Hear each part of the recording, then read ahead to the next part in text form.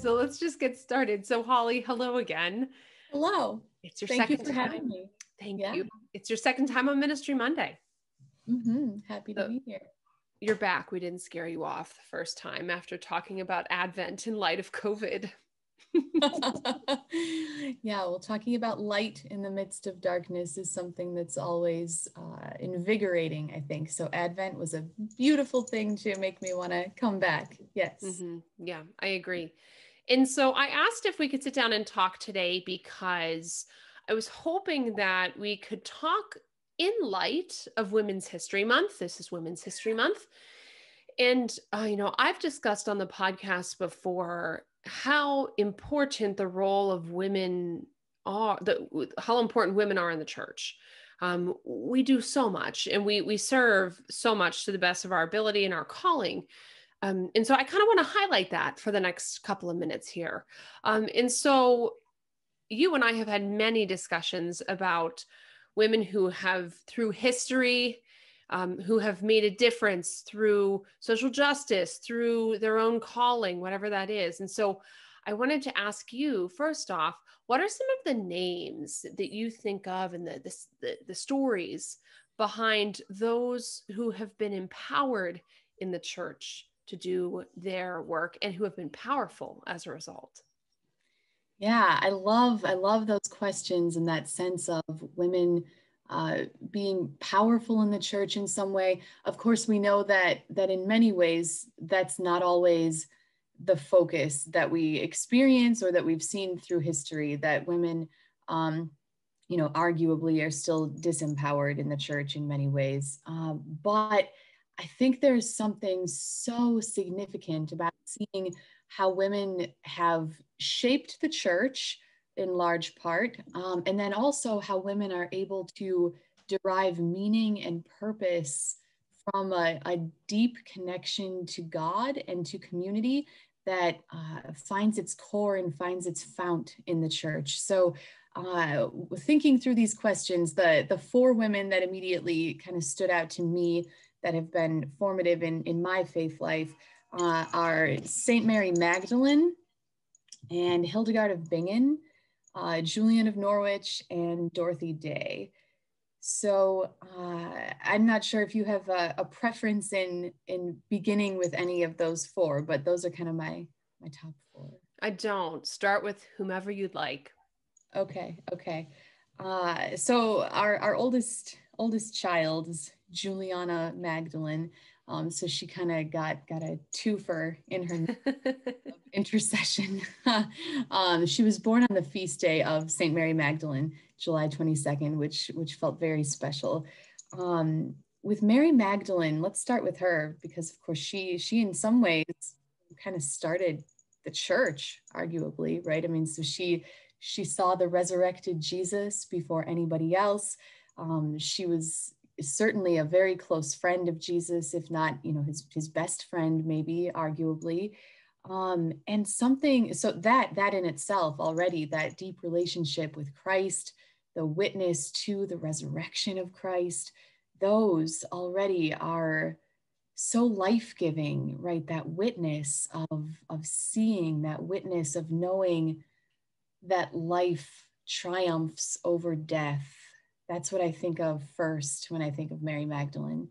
But beyond that, we see such a vulnerability in Mary Magdalene too, which is just so helpful. We see her humanity in such precise and interesting ways. So for instance, my heart always breaks a little bit in that part in the gospel when Jesus says, "Don't cling to me, Mary." And there's some piece of that makes me a little angry at Jesus. Like, be nice to her. She's with you in all these really important times. But also just the incisiveness of a line like that from Jesus, though. What is he cutting through? He's talking about this sense that we have of not knowing. And so, that sense of wanting to cling, of wanting to kind of own our relationships, or the kind of sadness that comes when we're not able to have space between self and other. And I just think that's so relatable. both what Jesus says to Mary and Mary's sense of Jesus, of wanting to have him so close that that she doesn't have to encounter the fear of loss and the sadness of loss, because that's so much a part of relationship. So I just love the humanity of Mary. I love the intimacy of Mary and Jesus. I love all of that. Hildegard of Bingen, a very different person. Do we want to jump already? Oh yeah, let's jump, because pastoral musicians also, Holly. I mean, we so relate to Hildegard. So yes, please go. Yeah, I know. I mean, how many people in the church do we have who are composers and theologians and healers, and prophets and mystics and abbesses, all of those things. So that's just awesome to begin with, that she is all of those things, and that she seems to have excelled in so many of them. So, I mean, there's a dimension of that that's impressive, of course, but something that I think I love that's even deeper than just how impressive Hildegard is that sense of seeing that truth and beauty essentially are one. The fact that she's able to find truth and beauty and flourishing in all of those things, I think indicates some kind of interdependence of creation and diversity of how God manifests. So I think that Hildegard just kind of models the multiplicity and the unity of God through all of these different ways that she's able to find excellence and beauty in the world. I am also really excited about her theory, or her concept, her word veritas, which means greening, basically translated as greening. And she uses veritas throughout so much of her theology. And it has this sense of the presence of the Holy Spirit coursing through all of nature. So this is part of why her stance as a healer or as divine physician in some way, those go together, her theology and her natural sciences, because she saw nature and the world as just coursing with the Spirit of God. She reminds me in many ways of Bonaventure in this way, Saint Bonaventure, who had a theory of panentheism, not pantheism where God is nature, but panentheism where God is wholly in nature and also beyond, transcendent. So Hildegard speaks of that to me, which just seems so hopeful. It reminds me of that sense of the God who makes all things new, sense of greening. So I love too, even again, that sense of vulnerability in Hildegard, that she had these visions, she was a prophet, and yet she didn't want to speak them because she thought she sounded crazy and she thought she would make people angry. So she didn't want to speak to them. And she would spend weeks in bed with headaches and paralysis until she would speak. So she was compelled to speak the truth that God wanted to make known through her. And yet again, that very, very human sense of vulnerability and frailty, that it would literally make her sick until she did her work, which is kind of awful, but very relatable, I think. So Hildegard as aspirational and relatable. I think too, if we could just pause there too, I do think there's something to be said there in reflection for a lot of people who are listening who minister, whether that's in faith formation or music or both, because I do think there was some type of almost like a phantom limb syndrome this time last year when we weren't preparing for Holy Week, or at least many dioceses were not. Yeah. We were not in person for liturgy. And there was this feeling, I'll just speak for myself. Like there was this like hollow feeling. There was a physical loss feeling within me as we started Triduum in particular, because it feels so normal in ministry to be preparing for this holy, sacred walk of Triduum. And for us to not do it among the people of our community, or anyone for that matter, I felt a physical change that week. Oh, that's a great insight. Yes. Yes. When you're not able to do the work you think God is calling you to do, it can literally physically hurt. Mm-hmm. How interesting. Mm-hmm. Yes. Yeah. So Hildegard is a special place for us as musicians. Now, you mentioned that you named Juliana Julian. After the saints. Yes, yes. And our other daughter, Sage, is Sage Hildegard. So kind of a wise one plus Hildegard. No pressure. We'll see. No pressure for your life, Sage. That could just be a blessing and an inspiration. That's great. I hope she takes it that way. Yeah. Okay, so who was next on your list? Julian. Oh, yeah. Yeah, or Juliana of Norwich, as she is sometimes called. And it's Norwich, right? Because she's British, but I'm an American, so I use the W, Norwich. She is just amazing. So she lived a little bit after Hildegard, about 300-ish, 400-ish years after Hildegard. Julian is the author of Revelations of Divine Love, which is the first known book written in English by a woman. Isn't that awesome? I feel like I didn't know that. Very often. Yeah. So she's super significant on so many levels, but Julian, so beautiful and interesting to me in large part because she is very much within the kind of Orthodox tradition of the church. And also she has these kind of mildly subversive threads that are from God in her visions, but again, are just kind of pushing the envelope a bit. She talks about God as mother, for instance. That's one of her main images of God. And also as father, but of course that sense of mother still kind of challenges us even in 2020, 2021. Where are we in life? 2021. Yeah. But because she experiences, even in this deep debilitating illness that she ends up getting, she experiences the gentleness of God, even as she's experiencing, again, this physical agony and also kind of living into the crucifixion of Jesus. She had prayed to be able to experience the passion of Christ in some way.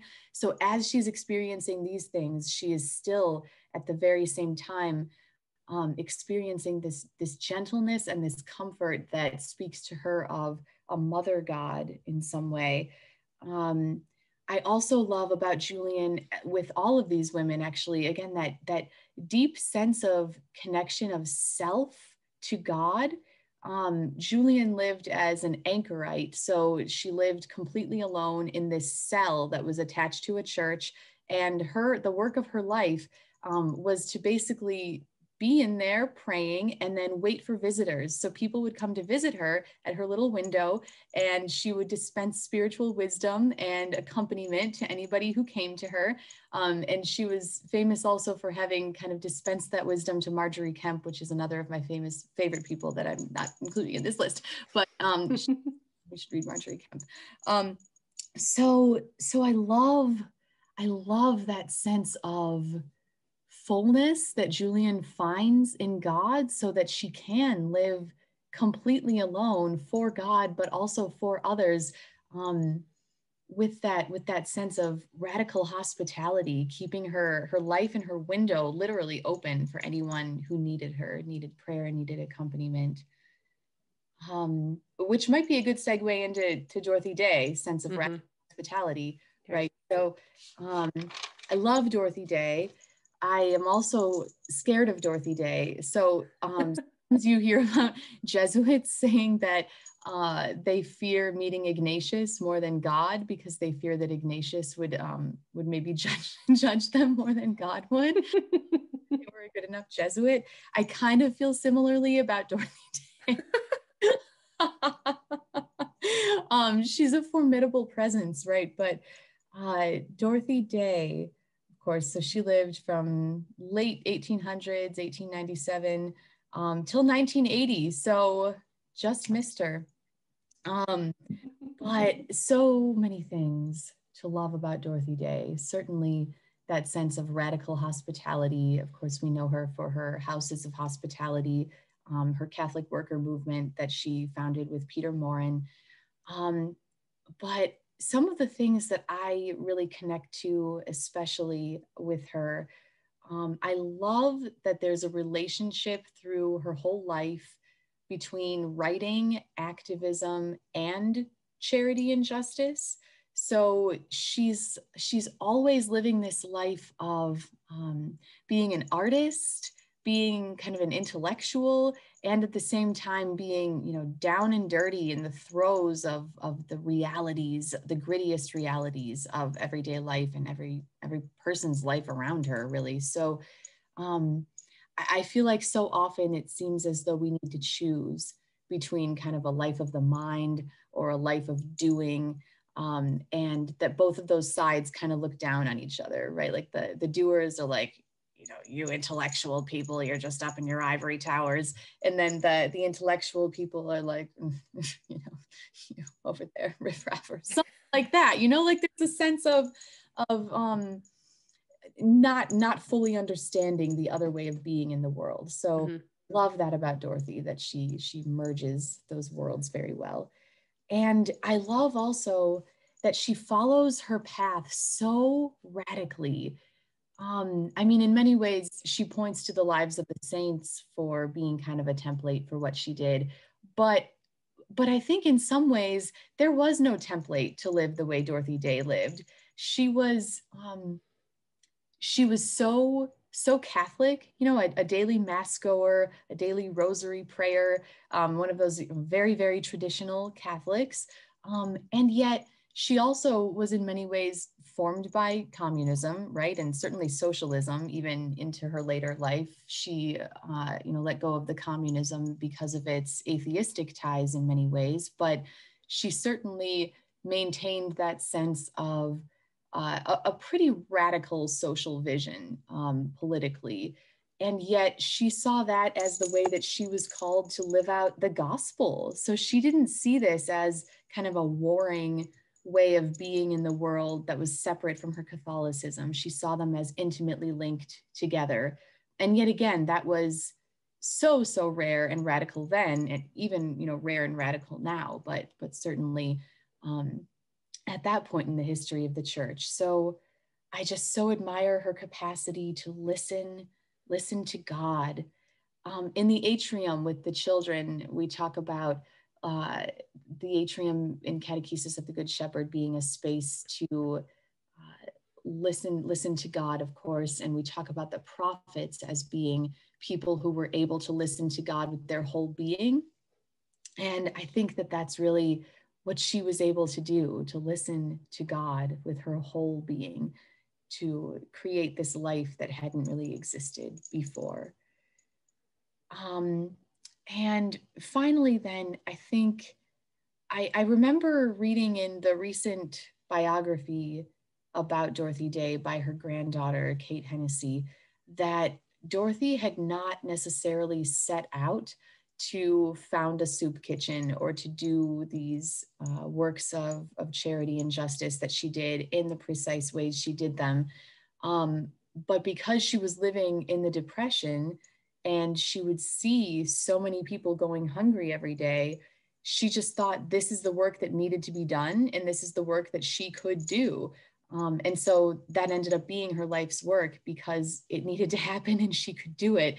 And so to consider, yeah, maybe we're not all called to have a life that looks exactly like Dorothy Day's, but what is the work in front of me that needs to be done and that I can do?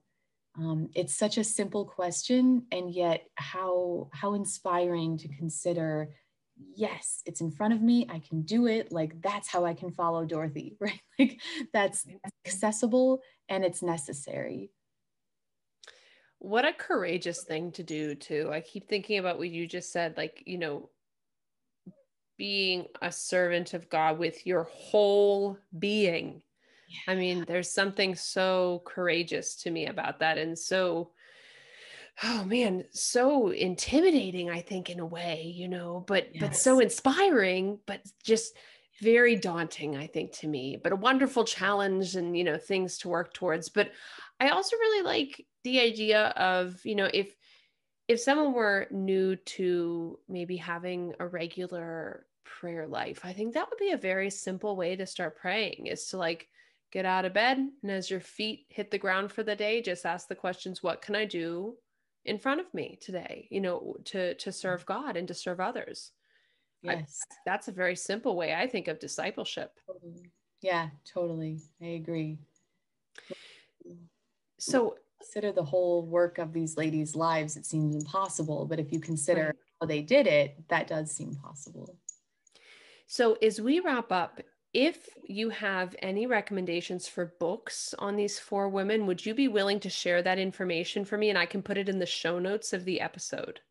Yes, I will. Can I send it to you in text? Yeah. Would that be all right? Okay, Yeah. I'll do that when we conclude here then. Okay. Yeah, that sounds great. So if you're listening or you're watching, check out the show notes of this episode at ministrymonday.org, and you'll be able to find continued reading, which is, I think, a great way to continue the conversation. I always love, not to give everyone homework who's listening, but I love a good conversation that continues past the podcast episode. And I think that this one merits that. So yeah, I think it'll be great. So thank you in advance for sending that information. And thank you for just sharing your insights and your wisdom about women in the church who, over the course of the church's history, have been powerful, but also have kind of exuded a holy power that they've been able to embrace, and that we as women in the church can hopefully try and emulate.